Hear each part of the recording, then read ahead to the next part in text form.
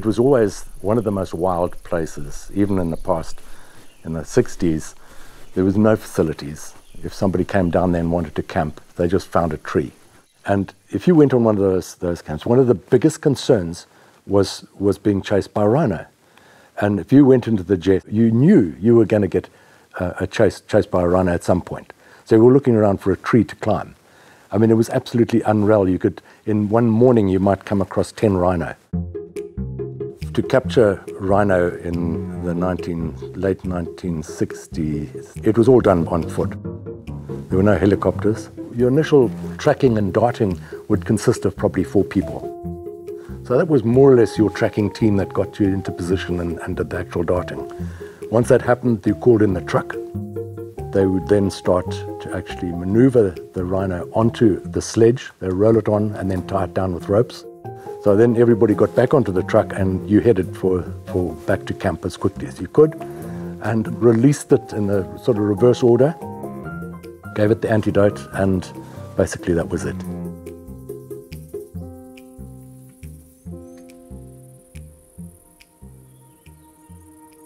Obviously, I was born and raised here. I think I was introduced to the Sabilundi Junction at the age of 3 months. I have a picture of me sitting in the river there. It's an area that's very dear to my heart, and I've seen the ups and downs over the years, specifically regarding rhino.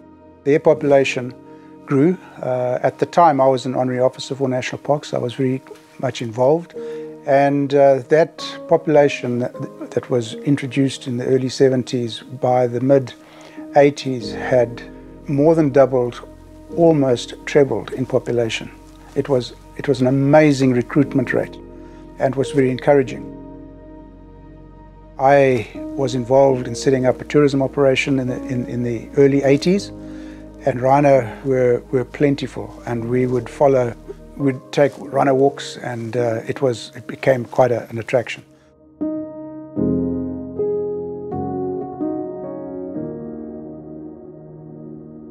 The initial decline in animal numbers was in sort of an insidious creep, but then right towards the end of my stay in the Gonarezhou, so that was 86 and 87, there was a dramatic increase in the poaching of rhino that took place. And then we had what I would call poaching that had political links, in that there was definitely evidence that poachers were coming in, and rhino horn then being exported, being taken back to Harare and moving out in under diplomatic bag immunity status.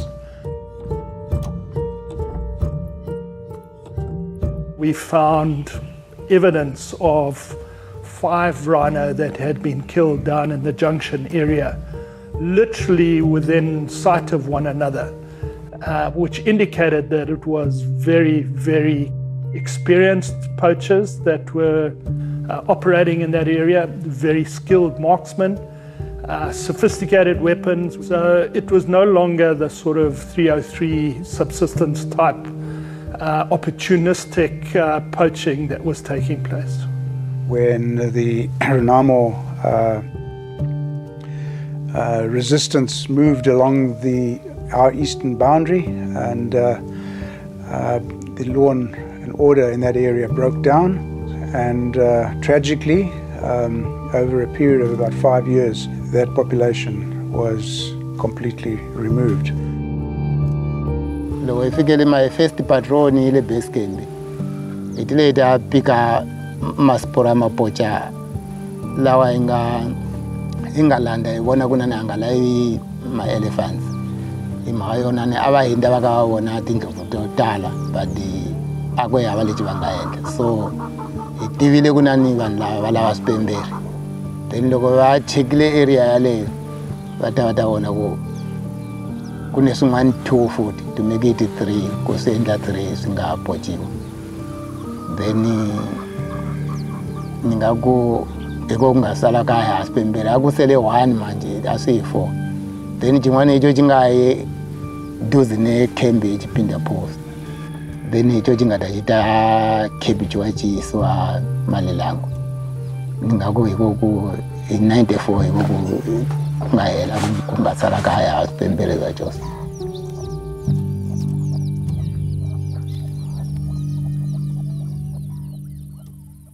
Black rhino is a token of large landscapes. It's a token of connectivity. It's a token of a healthy ecosystem.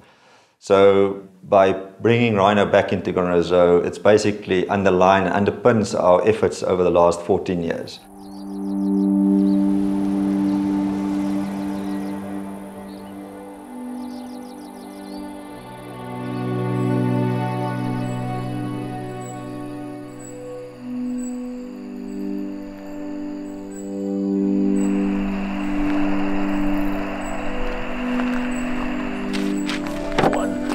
One from over there, so they're probably down in the valley. There's a lot of misperception around an operation such as this. People see the operation itself as being the be-all and end-all of it. You know, where you've got helicopters in the air, vets loading darts and moving rhinos around on trucks and stuff like that. That's so far from the truth. It's crazy. Preparation for this translocation started in 2007. Frankfurt Zoological Society came in, they started a conservation support partnership with Zim Parks, and right from that time it was the stated intent to get to a position that rhinos could be reintroduced into Gonarezhou. It's taken 14 years to create the conditions that are germane to receive that population in a responsible fashion.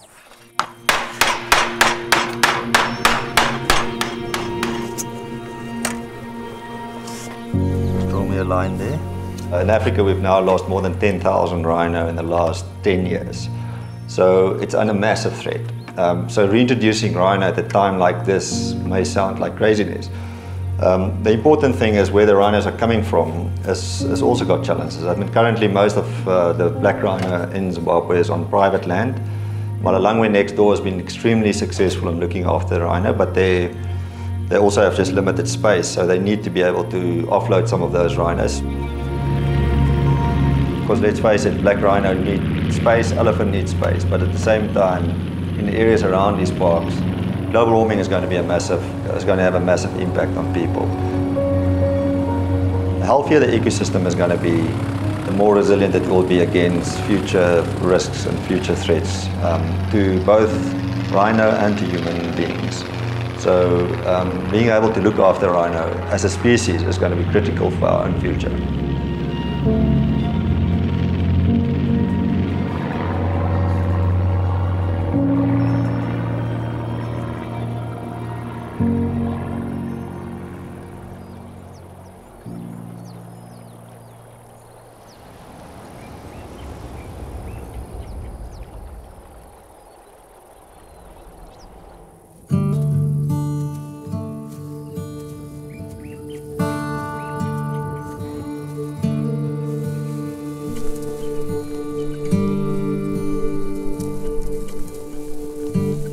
We obviously sourced animals from 3 different properties. They've got really good tabs on their rhino population. Their scouts are out there every day. They know which individuals are in which areas and where they're likely to find them. And the trick here is that they're not very closely related because you're trying to preserve genetic diversity, but having friends around and familiar faces and scents around is incredibly settling for them. A lot of the work that we've done previously, we've done a lot of rescues of entire populations. What we found from those releases is those animals reorganised themselves in exactly the same social orientation they had to each other from the area we gathered them. So it wasn't that they just wanted space and water, they wanted each other and they wanted specific each others. And so to now make them move is incredibly disruptive to them. So if they have a companion in that situation, it can just help make that whole process a lot less stressful and a lot more successful.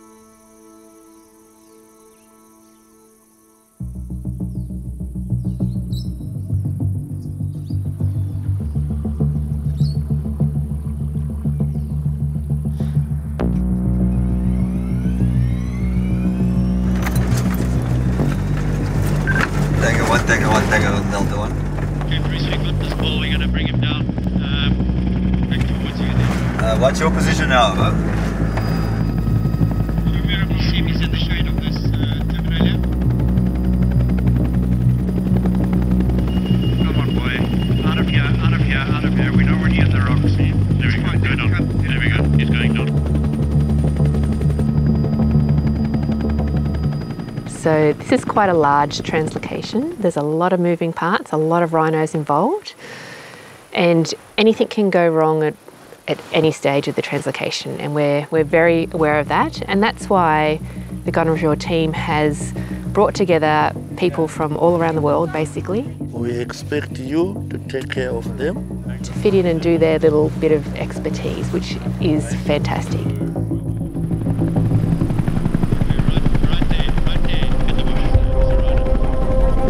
So we'll typically try and get the dart in as quickly as possible. Generally, dart the mother first, and then immediately thereafter dart the calf.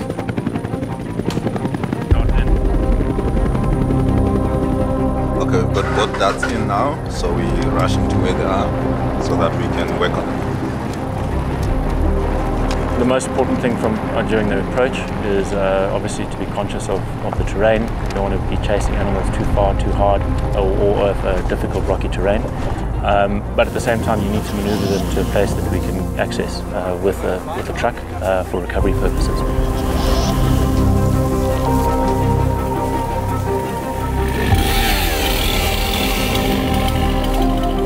Once the dart is in, the drugs that we're using are incredibly potent opioids, and they have some really nasty side effects. And the most important one is a very profound depressing effect on the respiration system.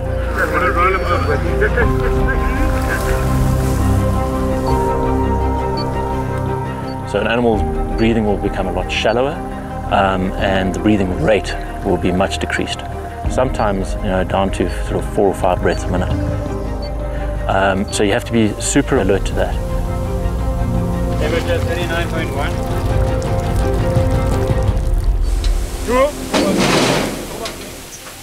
Heat is a major problem. If an animal overheats during the chase, or you've caught it on a really hot day, the drugs that we use also have a bit of a stimulatory effect on the muscles and can cause sort of tremors and so forth, and that can drive the heat up. And when you've got the combination of low oxygen and acidic environment with heat, you can really damage muscles permanently. Yeah.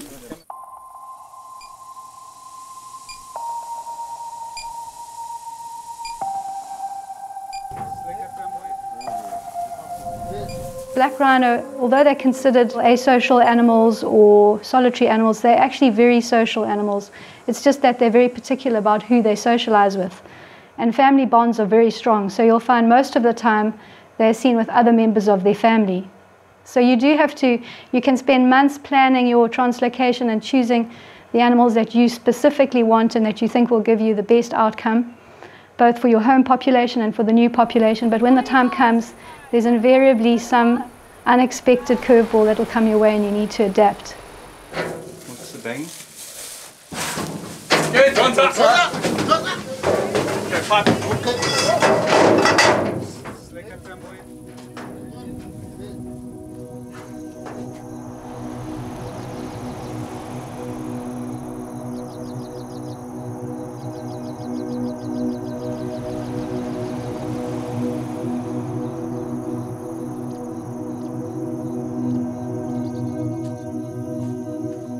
BOMAS is the much pressure project we are doing from the beginning up to now. Some of the projects were fine, no pressure, but BOMAS, we have got big pressure because these rhinos, they need to get in a few days. So we'll be working since 6 o'clock up to 5 o'clock every day. These rhinos, they were lastly seen in Gonarezhou so far late. So we are happy about it because these rhinos are coming back to Gonarezhou for the second time.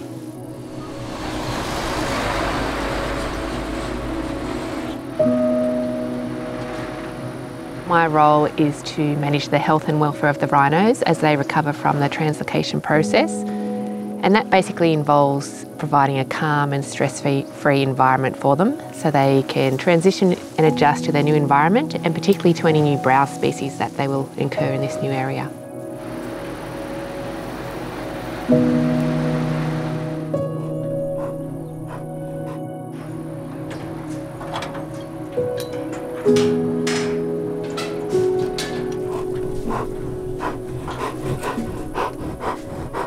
Black rhinos, although they're large and robust animals, they're quite complex and very sensitive.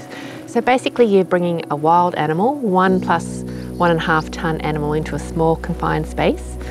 So each animal and every animal in this translocation has reacted in their own way and adjusted in their own way. And you're bringing them into a confined space for a period of time. So it does take a fair bit of, I guess, finesse and subtleties. It's basically knowing what to tweak and when to tweak it, but it can make a huge difference.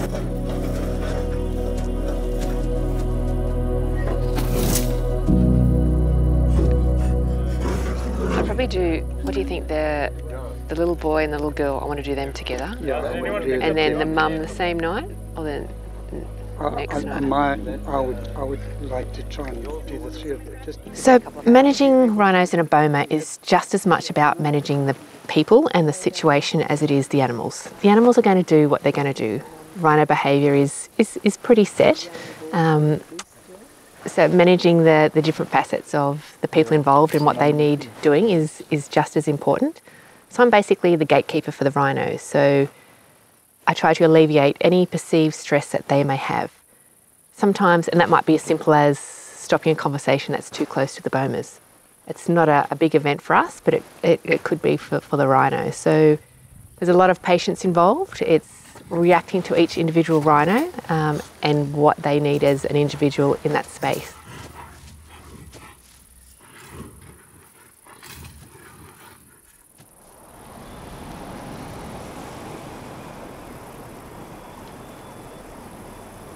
The Gonarezhou Conservation Trust is a partnership between the Frankfurt Zoological Society and Zimbabwe Parks and Wildlife Management Authority. It became possible through the strong relationship that we had with national parks at the time and still have.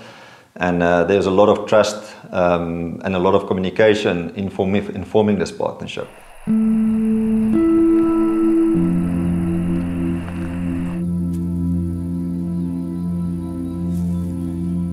Because this park used to have rhino, and there's still very good habitat for rhino.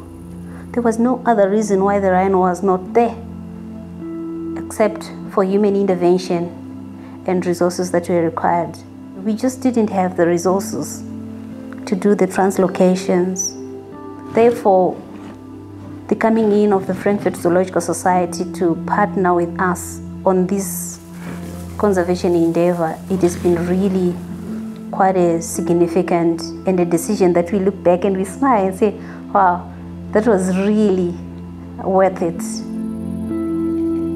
Wilderness areas are very rare on our planet, and that was the reason why it was also so important to invest into the Gonarezhou Wilderness Area and the National Park. 60 to 70% of our planet's surface is already heavily impacted by humans. And that becomes more and more every day. So wilderness is rare and it's a prestigious resource. Zimbabwe is known for its wild places, its nature, its magic landscapes, and its charismatic African megafauna. So Gonarezhou is a real asset to the country, and as in other assets, one should use the interests and not the capital as such. And therefore, it is important to contain and maintain and protect and secure the Gonarezhou National Park.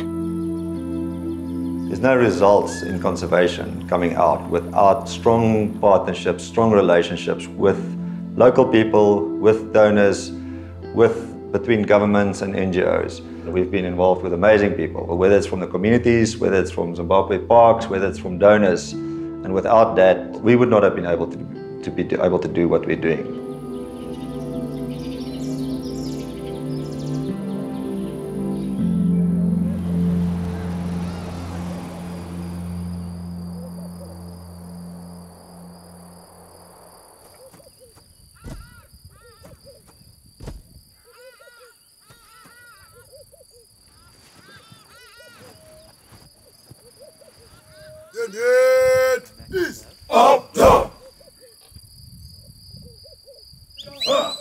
Mina nisuka Malipati, kona kulela kona ndenda kona.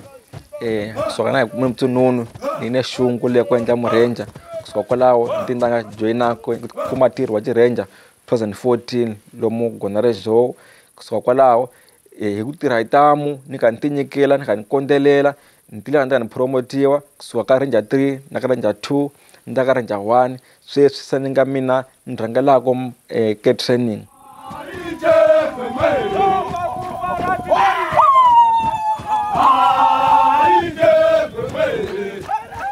Ya loka select ma rangers iveka ma advertisement kama local communities ka ina 1 month kumaendliwa eku vanhu va kumeka va lunghiselela then ta famba ka ndhawu tete nga veka kona ma advertisement ifika vanhu fika va tsutsuma loko va tsutsuma va fika va komba swa tamu swona swo endlaka ma press ups na swin'wanyana loko va hetile va tsala theory test lava nga ta va pasile va suka va ya ka vutisiwa loko va pasile kwalaho hi vanhu va teka ka va ya Gonarezhou va fika va endla 3 months ta selection loko va hetile 3 months ya kuma van'wani va nga kotivo va suka lava kotako va sala hi vona va vuyaka ku ta endla 3 months ye chirenja loko se va pasile ku kwalaho. Just take him to the ground. You don't need to apply pressure.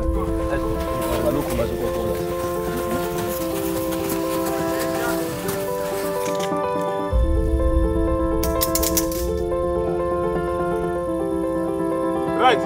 Ready to go? Yes, sir. What do you want, my prisoner? Yes, sir.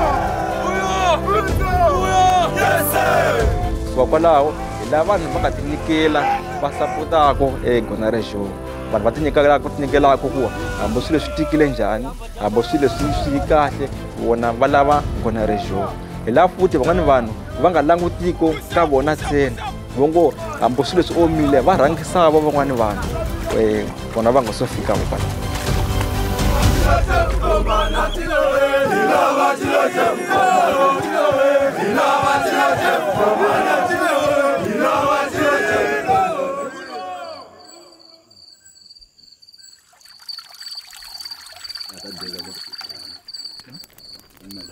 When rhino poaching started, it took us all by surprise. We were not actually prepared for it, so we had to actually learn from scratch. Previously, although we were doing anti-poaching, it was against unarmed personnel, whereas the cross-border poaching that involved people with military backgrounds who would actually shoot back. So it was actually a challenge to actually get everyone trained and motivated to actually face this new role. So that's made a significant change. Gonarezhou National Parks ina marenja 215 ka sweswi leswi kombesa ekutiya swi kombesa tirhisano wa kahle ke Gonarezhou hi number leyi nga vulavula 215 ya kota ku cover ndhawu hinkwayo ya kota ku famba ndhawu hinkwayo saka a yi tshembi ku na ndhawu nga to nghena munhu a famba hi nga mukomi because ndhawu hinkwayo i tele hi marenja lawa nga tinyimisela lawa tsakela ku tirho lawa a nga ni chivindi lawa a nga ni xungu yo tirha ntirho wa Gonarezhou a kahlisa swiharhi.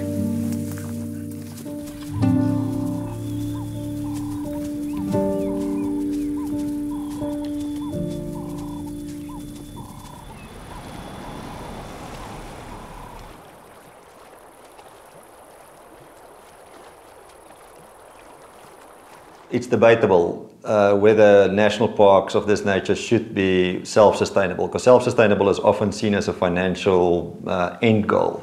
And I think in our case, the self-sustainability is not so much just finance. So we are looking at self-sustainability in a sense of also the way that we work with our communities around us, that they feel that the park is not just a threat to them, and it is not just an alien area or an area that has been taken away from them, but it is an area that they have access to and that we work very closely with them. When we reintroduced black rhinos, we considered the community as a key pillar in conservation. So we do have a number of programs where we involve the community in affairs of the park. We engage the community, try to identify the key issues and collectively action those key issues as partners. So what we've been doing today is we involved the Chipinda primary students to compete in naming one of the rhinos that has been allocated for school children to name. And they've given us a number of names, and today that was the final day where we involved them once again to select the best name. So they were kind of voting and selecting the best name. So, you know, in a way, you know, rhinos is almost like a dinosaur. You know, you feel, you know, there's certainly a feeling that if we are not going to step up in the way we're looking after, we are going to lose it. That is going to be the next dodo. And unless we are going to get communities to take ownership, unless we are ourselves going to take more ownership, and you know, we're going to lose rhino in our lifetime. And I, for one, don't want to show, you know, my grandchildren a rhino in a picture.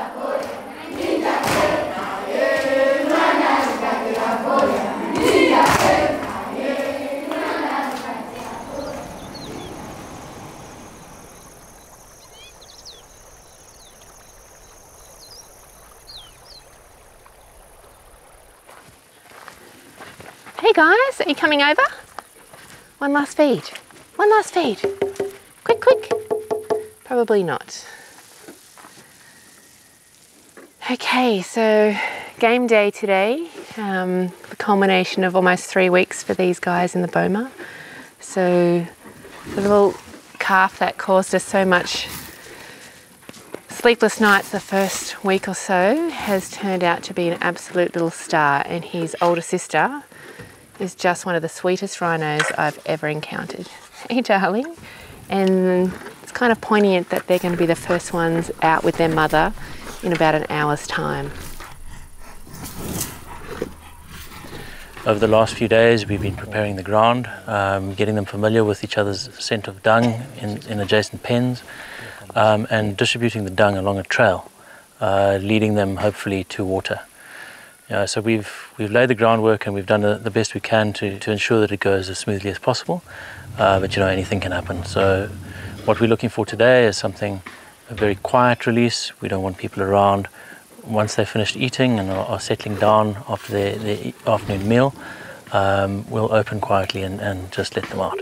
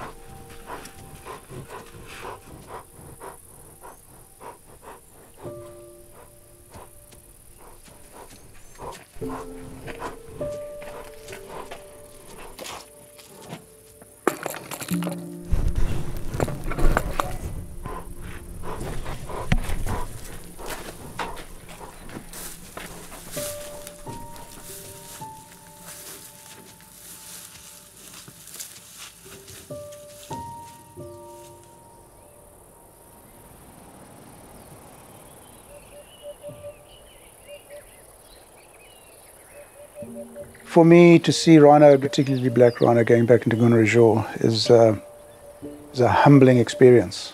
It really is. I was very close to them during that period that they were introduced through to their final extinction in '91. And the gap of 30 years, now to see them being reintroduced and the opportunity to witness seeing them back on Gonarezhou soil, to me was one of those